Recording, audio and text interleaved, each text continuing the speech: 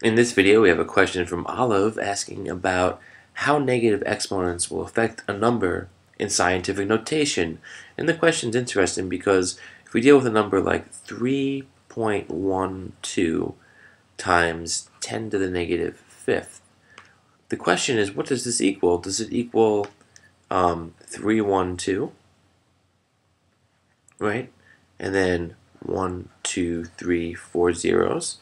Or does it equal something different? Maybe like 2, 1, 3, and then 4 zeros.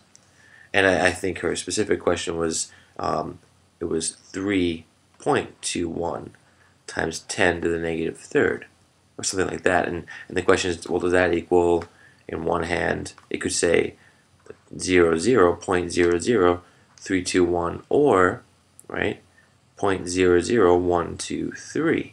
So notice here there's a reversing, because we know that negative exponents reverse the process in scientific notation. That's what this negative exponent refers to. This is not, right, a negative number. What this is referring to, of course, is division. And the question is, when we reverse this whole process, do we also reverse the three digits that were given? So instead of 312, does it become 213? Instead of 321, does it become 123? Well, the answer in both cases is that no, you do not reverse the digits. That's my short answer.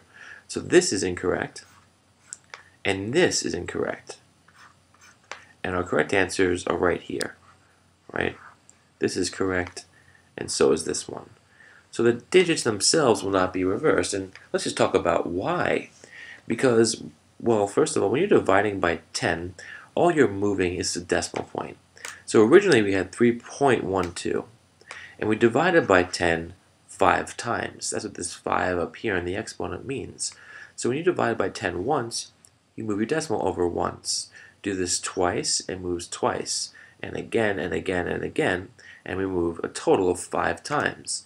A quick way to think about the result is that you have 4 zeros and 1 digit, because the decimal will have moved 5 places. So there should be 1 less 0 here than there are in terms of the absolute value of this exponent. So the absolute value of this exponent, the distance from 0 is 5, so there should automatically be 4 zeros. Just like here, this is 3, right? That's division by 10 3 times. Notice there are 2 zeros because our decimal started here and then moved 1, 2, 3 places to the left. Now, why does this make sense? Why are we not reversing our process?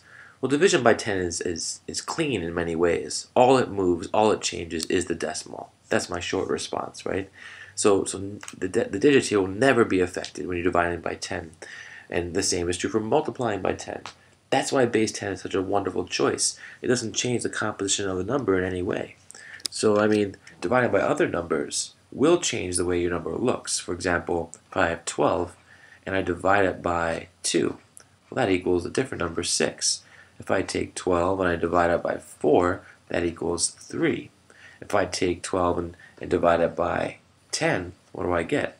Well, I get 1.2, right? The decimal moved from after the 2 over the left once to get 1.2. If I take 12 and I divide it by 10 squared, which is like 12 divided by 100, divided by 2 tens, I get 0.12.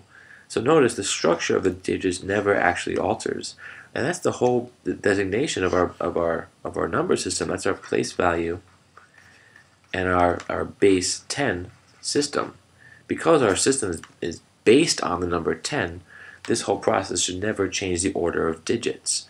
And I encourage you to look at other number bases and consider what might be efficient ways for dividing for those. There's a nice connection here, right, between the base you have and what you're dividing by. That's how we design number systems. All right, hope this helped.